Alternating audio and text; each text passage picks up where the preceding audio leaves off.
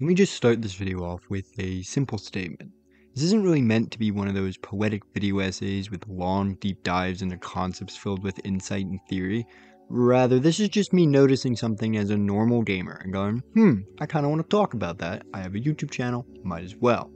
And the topic in question is that multiplayer games don't really have to be good to have fun on, as what can largely define the fun in these multiplayer games is the people you play it with.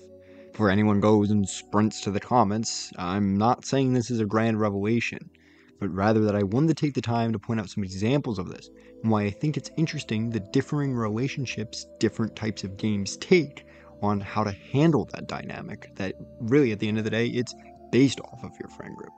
So with that out of the way, if you're still willing to watch, let's get right into this.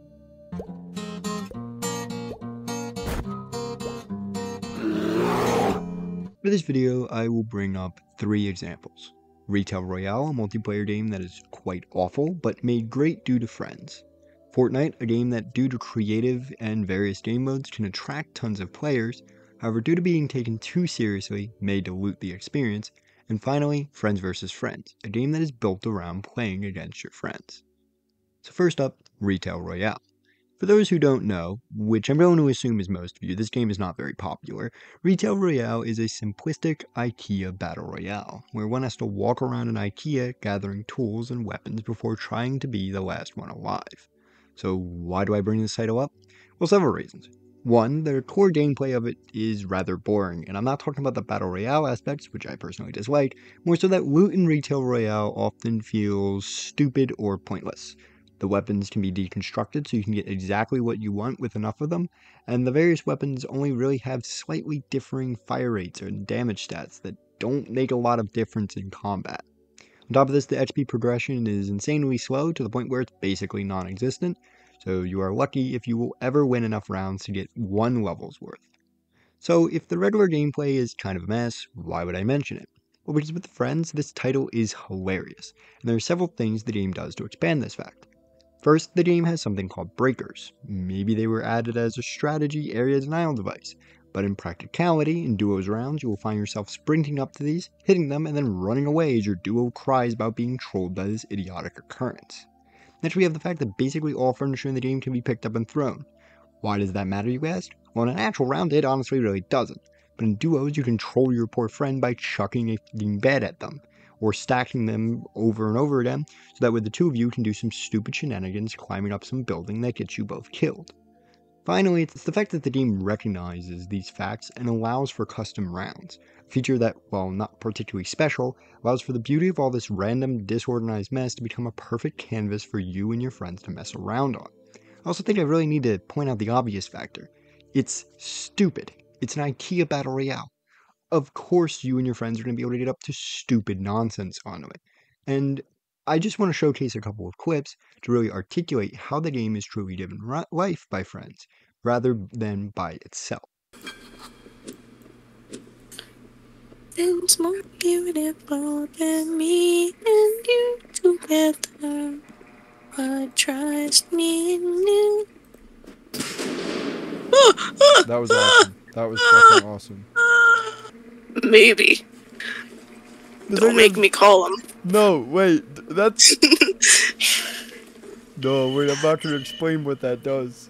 Oh, no. No, you don't. You have the most useless item in the game right now. No, shut up. I'm the police. Stop it. I said stop. I'm missing. I keep missing. Leave me alone. Why am I getting hit already? This is normal. You need to I think not I see die you, by the Morph. bots. The bots aren't dangerous, but they can kill you if you're not The careful. fuck Oh my you god, mean they he's aren't dead. dangerous? This guy's running after me with a metal pipe. This time. Yeah, okay, let's see if you can...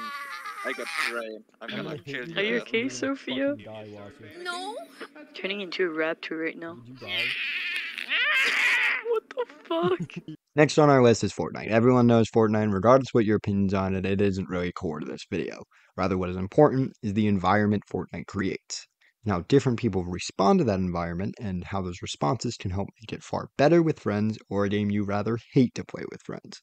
Fortnite, as I am aforementioned, has creative mode, which is single-handedly its greatest asset. The ability to make a game within a game that can be any genre, type, or manner that you want is sure to attract players of all kinds, even those who prior would have shunned the thought of touching the game. This pure freedom that Fortnite offers, combined with it being free, offers a great title for various players to enjoy. So why mention the effects of friends? Well, because while Retail Royale fosters an environment for mania and fun, Fortnite is at least taken seriously, and in the process, portrays a downfall to the effects that friends can have on a title. Fortnite, just like Retail, with the proper group can be a silly game that is easily absurd at times and fun at others, playing creative or battle royale. But unlike Retail, some people actually play Fortnite competitively. This effect can be great at times, and for some players, that is where the beauty of Fortnite is.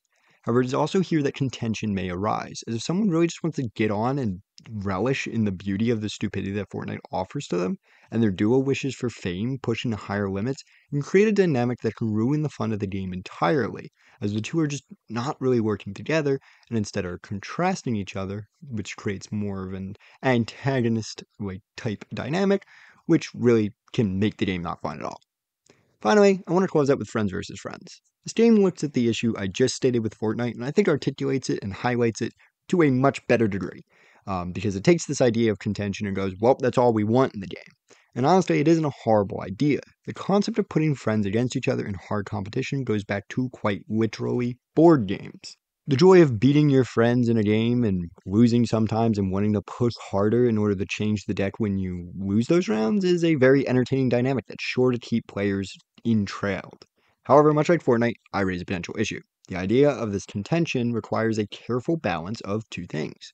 One being tone, which I've already talked about. It's if one wants to be serious and the other doesn't, that mismatched tone can ruin a night. And two being skill. This one is very evident here, and it's also evident in Fortnite and every other title.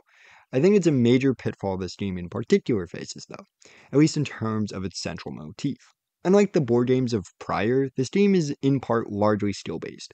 While Monopoly may require the ability to be strategic, it is a lot less than being able to push and hit shots with a weapon in an FPS. This issue means that if two friends are on and one is clearly better than the other, the misconnection may grow into an animosity towards the title. And yes, I'm aware it could go the other way. The player takes up the challenge and pushes to be better, which would give the game even more value in their eyes. But I don't view this to be as likely. I feel like most players, if they play a game and their only experience with it is getting destroyed by their friend, they may be less inclined to play it again and much rather would play a game they're either better at or that a more healthy dynamic exists where all sides aren't in constant contention.